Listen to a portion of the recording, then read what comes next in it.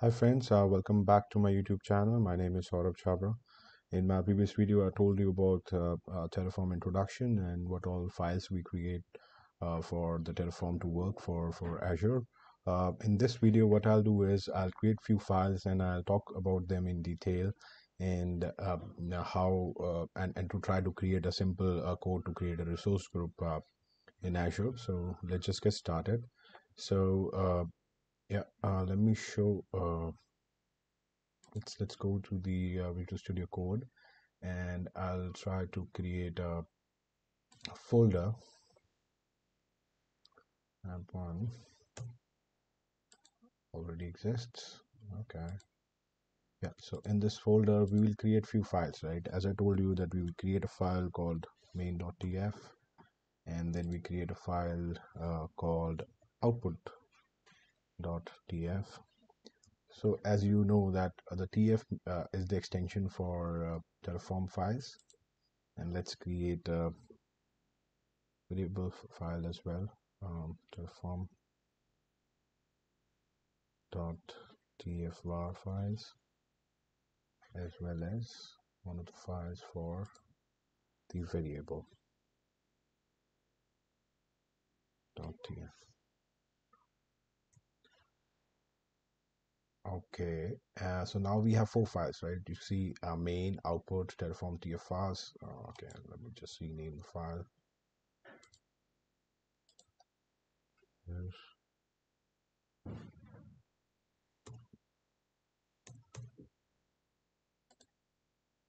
Okay, so let's just go into the main.tf file. In the main.tf file is the file where we declare our infrastructure, right? So whenever we create a code in Terraform, we create uh, a file called main.tf. It can be anything, right? It can be terraform.tf as well. So but usually what we do is we create a main.tf file where we declare our code, where all the code resides, and we say what all things needs to be declared and what all things needs to be there in your infrastructure, right? In the output is the file where we get the output of the particular code, and once you run the code, then the output is the ones which we can declare what we need the output to, right? So that can be an output.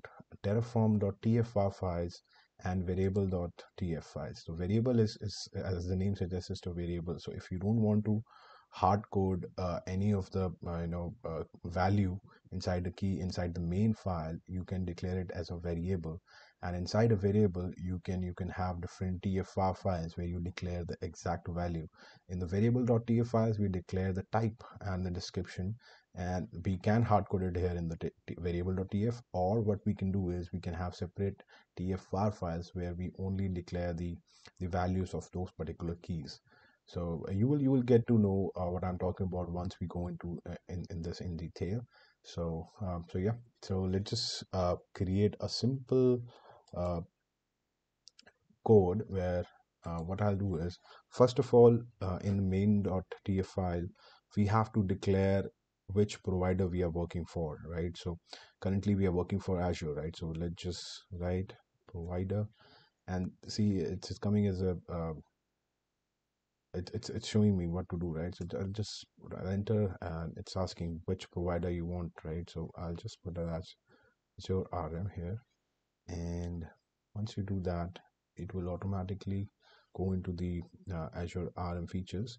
I'll just type features here, and this is the minimum that you have to do when you're trying to create your infrastructure in Azure, right? So I am logged into my subscription, and so I don't have to uh, tell the secrets, the keys. But what usually happens is you don't have to log in each and every time whenever you want to run the code, whenever this code is in DevOps, right, pipeline. So you don't have to log in there. So what you do is you give out the service, you create the service principal, you give the contributor rights to that service principal on that particular subscription, and then what you do is you come in here and give the client the client ID and all that. So I will be letting you know what all things needs needed for this. And the minimum thing is that you have to do this, and then you log in into your subscription, and it'll be done, right? So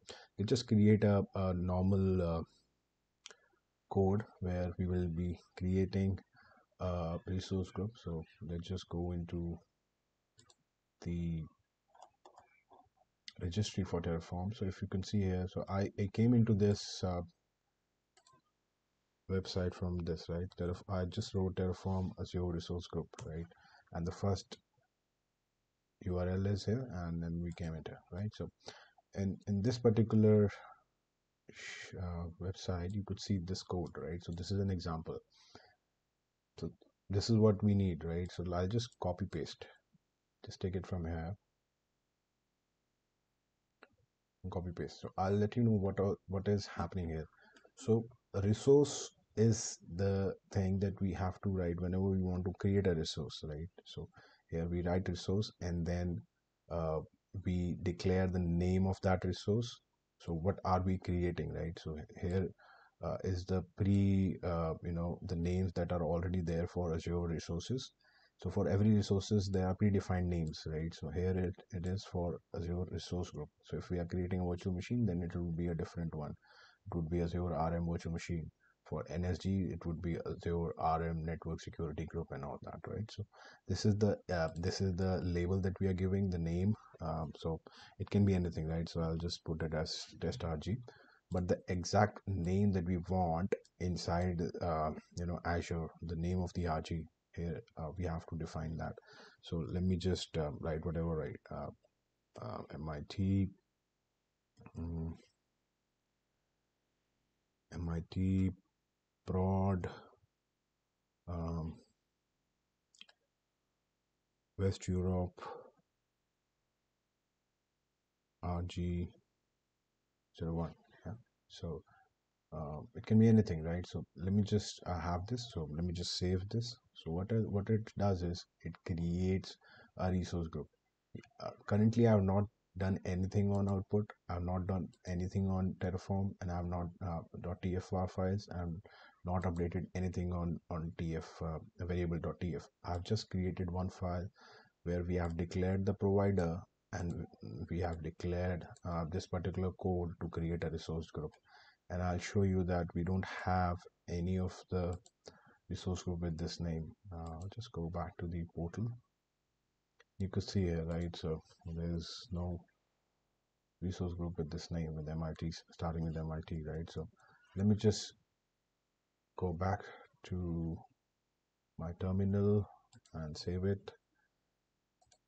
I'm already logged in. So what I need to do, so one thing I wanted to show you, and in this particular folder, these are the only files that we have created, right? So it'll you won't be able to do anything until unless you initialize Terraform.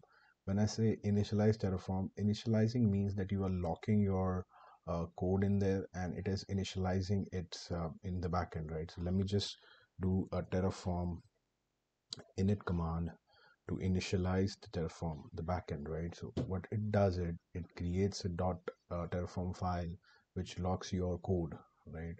So there are people who will be working on this particular code, right? So what it does, it has successfully initialized. Now let's go back, and you could see here, right? So it has created a .terraform, and it has created a .terraform.log.hcl, right? So these are the two files it created, right? If we go drill down and we go in here, so this is what it has created. It has created a Terraform provider Azure RM file, which basically installs the Azure RM field into this particular directory. And here it is. So these are the files which automatically gets created whenever you initialize those particular modules. So this is a module, right? If you are creating a directory, if you have these files in it is a module. Yeah, so let me just we have initialized this, and now what we're gonna do is we're gonna plan, right? We're gonna do Terraform plan just to see what it will do when we are going to ask it to apply, to implement, right? So when we say Terraform plan, whatever it does, it's basically checks your existing infrastructure, as we have not done anything on this respect. So what it'll do is it'll create a state file.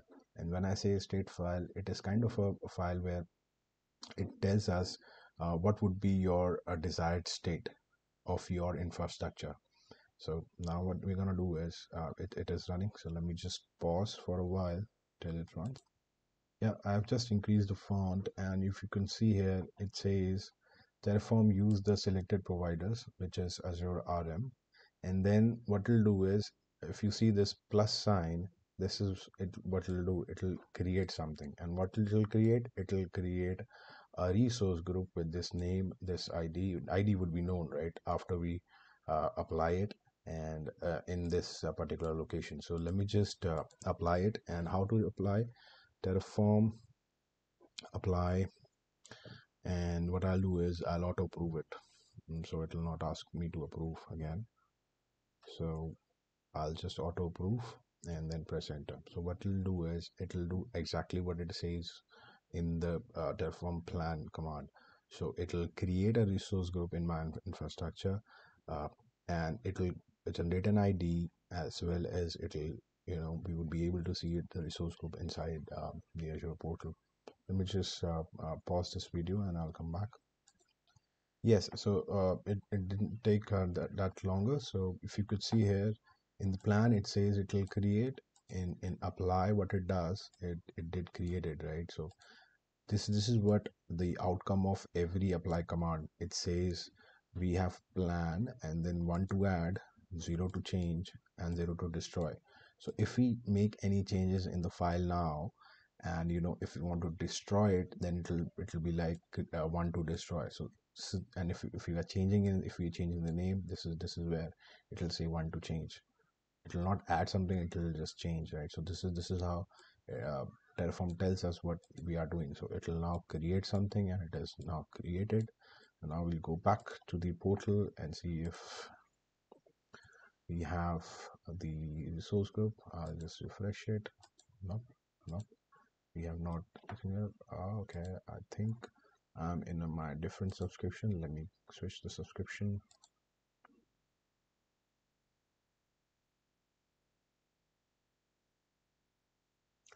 Yeah, so let me go back to the resource group, and I would be able to see the MIT one here. Yeah, so this is what I created just now for you. You can see that this is created with West Europe, and here is the resource group. So in my next video, I would be talking about the variables. So doing the same thing with variables, where you don't have to declare everything inside the code, right? So this is the main.tf file where we have declared the name, where we have declared the location. So I would be working, and I would be telling in my next video how you would not hard code these values. So this is the code, right? So you don't have to hard code these value here.